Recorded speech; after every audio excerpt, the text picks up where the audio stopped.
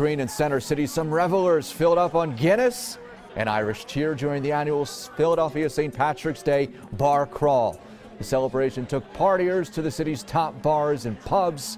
There was no cover admission and great drink specials at each venue. We talked to one guy who, of course, dressed up for the occasion. This is a nice time for us to get out of town, hang out, enjoy each other and enjoy the atmosphere, the people around us, and the city and the local businesses that are around here. It's been a good time hanging out, stopping at a couple places. Everyone's in green, having a good time. Can't complain.